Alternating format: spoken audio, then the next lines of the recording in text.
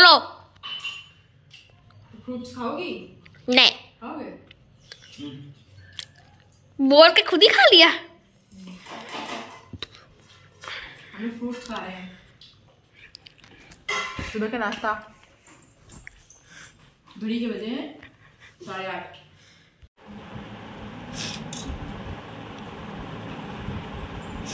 नमस्कार, राधे राधे। कैसे हैं आप लोग? आशा करती हूँ बहुत अच्छे होंगे। आप लोगों का स्वागत है मेरे चैनल में सुमन यश ब्लॉग में। तो आज है 10वीं और कल हमने पारण कर लिया था और चलती हूँ आज कहीं ले चलती हूँ। बहुत ही सुंदर जगह है आप लोगों को।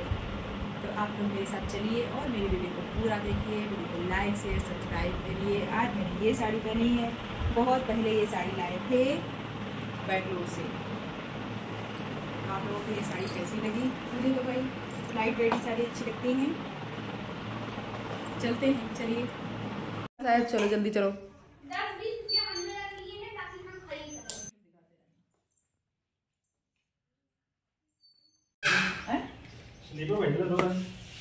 हमें समझ में नहीं आ रहा है कि ये मास्क आया कहाँ से। आई मार डालिस रे।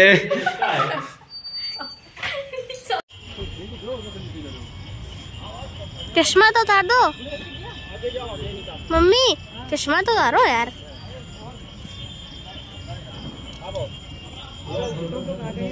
और ले रहे हैं प्रसाद। ये देखिए प्रसाद। हाँ चलो, हो गया हो गया। चलो। मंदिर ब्यूटी पार्लर है। पूछ निकली हुई है। ब्यूटी पार्लर है। पूछ निकली हुई मार रहा है। बहुत तेज मारता है। अरे अम्मा बहुत गंदी है यार, तो इसीलिए चलो खींचो, बना दो मम्मी को पकड़ के। आपके चक्कर में मुझे भी गोल गोल घुमा रहे हो आप गाड़ी लेके। अब से आपको फॉलो नहीं करूंगा मैं। क्यों? आपके चक्कर में घुमा नहीं। क्या हो गया इसमें? क्या होगा? क्या एक बार में। तो हम लोग यहाँ आए हैं 51 शक्तिपीठ। बहुत ही सुंदर जगह है, बहुत ही प्यारी जगह है। तो आप लोग भी दर्शन करिए। और बहुत ऊंचाई तक ही बना है, तो सीढ़ियाँ भी चढ़नी पड़ती हैं काफ़ी, लेकिन अच्छा बहुत लगता है ऊंचाई से, क्योंकि चारों तरफ हरियाली और शांत जगह है। तो 51 माताओं के यहाँ पे अंग गिरे थे, जहाँ पे उन अंगों की मूर्तियाँ बनी हैं और अंग लिखे हैं, और कहाँ कहाँ गिरी थी ये सब लिखा है। तो आप लोग दर्शन करिए। तो हम लोग काफ़ी ऊंचाई पे आ चुके हैं। हम लोग सबसे ऊपर तुमको ये गिराएंगे। मैंने बोले नवरात्र में लाइट कितनी सारी लगी है। डरपोक डरपोक डरपोक। हर महादेव।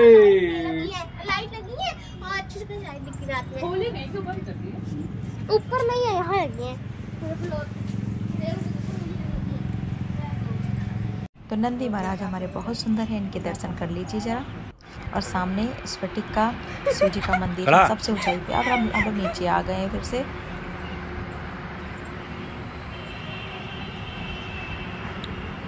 फोटो वीडियो बनाना अलाउ नहीं है। पंडित जी नीचे वीडियो थोड़ा डिलीट करा देंगे। अभी पिछले पंडित जी से मजा लेंगे चल के। पंडित जी फोटो नहीं लाओ क्या? तो फिर से आ गए हम लोग नीचे। और यहाँ पे नीचे भुइया माता का मंदिर है, शिव जी का मंदिर है। तो हर जगह का नहीं दिखा पाएंगे, क्योंकि यहाँ फ़ोटो खींचना वीडियो बनाना अलाउ नहीं। हम लोग बना लिए जैसे तैसे।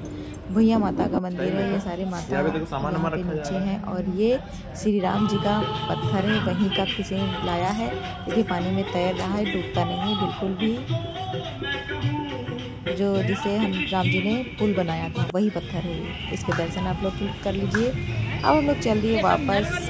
प्रसाद वाले को पैसे दिए। जा रहे हैं चेंज करके नाश्ता कुछ पानी तैयार करेंगे। बहुत तेज की भूख लग गई है, तो चलते हैं भैया जल्दी से चेंज कर।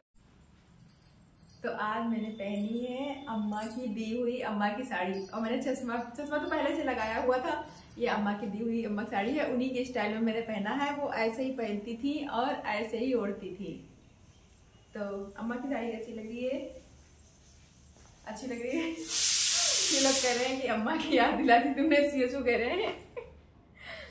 तो ऐसे ही मेरी अम्मा पहनती थी साड़ी। ये बाबू की लाई हुई साड़ी है, बहुत बहुत पुरानी। हम लोग बचपन में अम्मा को पहने देखते थे, ऐसे ही पहनती थी सीधे पल्ले से, ऐसे इतना ओढ़ के। मैं सोच ही रही थी कि जाऊंगी तो अम्मा को ये साड़ी पहन के दिखाऊंगी, उनको बहुत अच्छा लगेगा, बहुत खुश होंगी, लेकिन नहीं दिखा पाई क्योंकि इसका ब्लाउज नहीं था। मैं इनसे बातें कर रही थी कि अम्मा ने मुझे साड़ी दी है, तो इन्होंने कहा दिखाओ अच्छा कौन सी साड़ी है।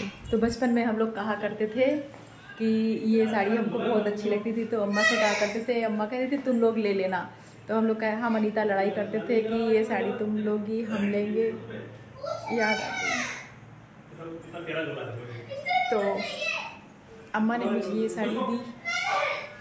आज इन्होंने कहा कि साड़ी, हमने कहा अम्मा की साड़ी दी हुई साड़ी दिखाऊं, तो इन्होंने कहा दिखाओ, तो भी मैंने पहन के ये साड़ी इनको दिखाया। ऐसा कोई दिन नहीं जाता है जब अम्मा की याद ना आए, तो याद तो आएगी। तो खाने में आज हमने दाल चावल बनाया है और ये सैलेड है चोखा। बोलो। आलू के पराठे की तैयारी हो रही है। शाम के खाने में बीच में मैंने कुछ नहीं खाया है क्योंकि सो गई थी दाल चावल खा के, और कल की थकान बहुत ज़्यादा थी, इसलिए कोई वीडियो नहीं था। अब शाम के खाने की तैयारी चल रही है। आलू मैश कर लो, उसके बाद छौंकूँ बढ़िया चटपटा सा आलू। शामी को चटपटा पसंद है, चटपटा ही बनेगा। तो पराठे हमारे तैयार हो गए, चलते हैं लोग खा। तो आलू के पराठे बने थे, पराठे सबने खा लिया। मैं खूब भर भर के पराठे बनाती हूँ, जितना आटा होता है उससे ज़्यादा मैं आलू भरती हूँ। पराठे भले ही फाटने लगते हैं लेकिन पराठे बहुत अच्छे बनते हैं। तो बिना लहसुन प्याज का खाना तो बनना ही था क्योंकि कल एकादशी है, इसलिए मैं पराठे ही चुनती हूँ क्योंकि सब्जी से अच्छे पराठे लगते हैं।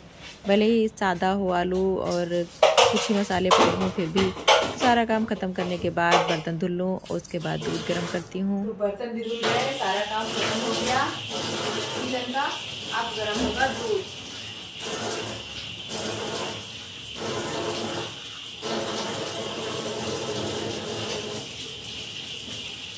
सबसे बड़ी टेंशन होती है बर्तन धुलने की, जो कि धुल गए हैं। ओहो,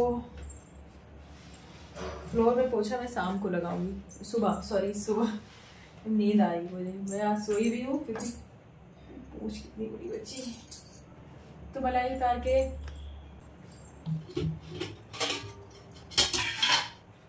इसमें दवाई भी नहीं,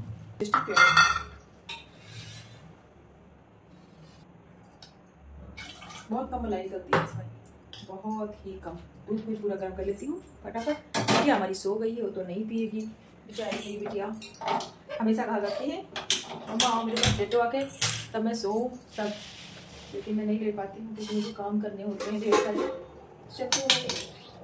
मलाई का चम्मच चेक कर लेती हूँ। मलाई बहुत पसंद है मुझे, लेकिन खा नहीं पाती हूँ, तो भैंस तो लगती नहीं है, और ये निकलना है तो मलाई कैसे खाऊंगी, और हजम भी नहीं से पेट भी नहीं सही रहता है, तो मलाई खाना पाऊंगी। फोन का नशा, फोन का बहुत बुरा नशा है। रात में जब तक मैं नहीं कहती हूँ, चाहे 11 बज जाए, जबरदस्ती चलाती रहती। चलो मेरी तो मजबूरी है।